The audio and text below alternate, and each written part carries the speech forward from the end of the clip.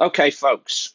So these are some of the running drills that I have been using as part of my running warm-up.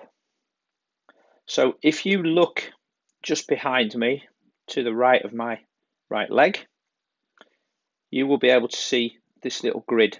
It's got 10 squares in it. Each of these little rungs are 18 inches apart. Now, this is a purpose-made ladder. It's got some webbing strapped down here, and it's got these little rungs. They're like flat pieces of flexible plastic. You could easily make something like this yourself, or you could take pieces of dowel. These need to be 18 inches long, and you could place them on the ground 18 inches apart, just measure them out. Or you could draw chalk marks on the ground, or you could use pieces of tape. So you've got several options if you can't get hold of one of these. And the idea is that you are going to do some very simple running drills with your feet landing inside and outside of these squares at faster and faster speeds. So we used to use this with the professional cricket players at Yorkshire, with the rugby players at Huddersfield Giants, with the juniors at Leeds United, and lots of other athletes to improve their footwork, their coordination. We'd use them in sport-specific drills for the various sports. You can just use them like this, and in a later video I'll show you some of the micro hurdles that we use as well to get you to pick your feet up a little bit more. So firstly, I am going to show you just here. I'm pointing to the ball of my foot, and what I want you to do is to land upon this part here. Okay, and you'll see me in a minute demonstrating that if you were to jump just up and down on your toes, you don't get much spring, and neither do you get much spring if you dance up and down on your heels. If you push off the ball of your foot and you allow your heels to gently touch the ground, that's where you get the most spring. So that's how you want to do these. So this drill now coming up is with 1 foot in each square. Now you'll see that I am looking slightly forwards. Eventually you should be able to do this without looking down. Okay. Also, you want to get your arms moving as they would do in running. Right arm coming forward as the left leg goes forward. Okay, so watch and see how this is done. 1 foot in each square. Okay, slight knee lift, not too much. Remember, runners, particularly endurance athletes, don't have too big a lift, but you do want to just pick your heels up, and you'll see later that we try to use the hamstrings rather than drive with the knees. So now we're getting a little bit quicker, and this is going 2 steps. So that requires a little faster foot movement, faster pickup, and pace. Ground contact time is really important. All the fastest runners in the world, regardless of whether they're doing a 100-meter sprint or a marathon, the fastest runners have the best ground contact time. So doing something like this will improve and minimize your ground contact time. The longer your feet are in the air and the less time on the ground, the faster you'll run. So let's go through it again now, picking up the speed a little bit.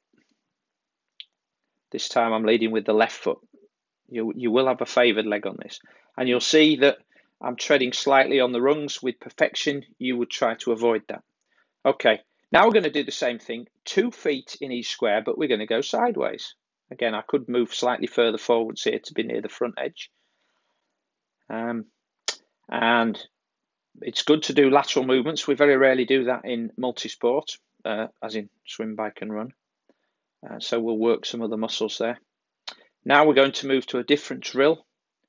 So this one, let's see what I'm going to do. This one is step in, step out. Okay, easy to do at this slow speed. In, out, out, in, 2 out, 2 in, 2 out, 2 in, 2 out. Okay, right, so that's slow speed. As I get a bit faster, you might see I make a mistake towards the back end there as I get out of my timing. See if you can spot it. There. Easy to do if you're not concentrating. Okay. Some of this is learned movement pattern. Now we're going to go a bit faster. Okay, now if you watch the sprinters doing this, they have blinding leg speed. But I'm an endurance athlete, and I've lost some of that speed that I used to have. But better movement pattern control there, because I managed to do it all without making mistakes. So what I would say with all of these drills is start slowly, and as you perfect them, then build up the pace. Okay, here comes the next one. This is another lateral drill. It's more of a hopscotch, jump in, jump out. Okay, so this is low grade plyometrics as well. Good for placing some load onto the Achilles tendons. Okay, now we're going a bit faster. Make sure those arms move as well. You can see there I'm getting quicker as I go along. Okay, it feels fast to me, that, but it doesn't look very fast. Did start to come back and explain that then. You can see I did have earpods in, so I was explaining this to the camera originally. So this now is called the Icky Shuffle. I start on the right hand side. I take 2 paces in and I put the outside foot out of the ladder. So see here, in, out, forwards, forwards, out, forwards, forwards, out, in, out. Picking up the speed now. Okay, still a little bit too high on my toes there. Getting faster now as we go down this. Trying to do the arms in time with the feet. You'll see that I do actually develop a slightly different running arm pattern in a minute. There's better, that's better. Now on this one here, you'll see it's much more of a slalom style arms.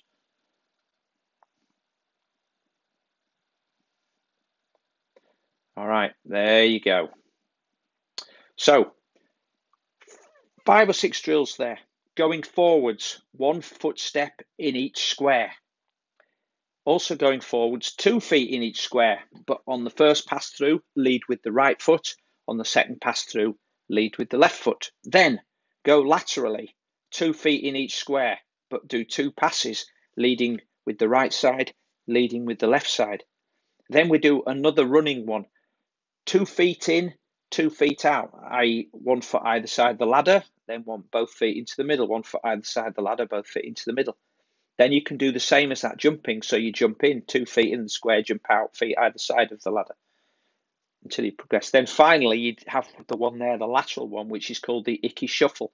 Start with 2 feet in the ladder and then go left foot to the side, then move on to the next square, right foot to the side, then left foot to the side. So you're sort of zigzagging up, but actually the body makes a straight line through and it's just the leg that goes out to the side. On all of these, start slowly, walk the drill through first, then pick up the speed as you become proficient. But do not try to do it as a running drill until you can get it right as a walking drill and then a jogging drill. And eventually, once you've learnt the foot patterns, then you can try and do it as quickly as possible. You will find that this lifts your heart rate. You can use this in a limited space mixed in with some other exercises. So it's really good to do 5 minutes of those drills and then maybe do a little kettlebell circuit and then do some more drills, a little kettlebell circuit. You could easily do that for 30 minutes.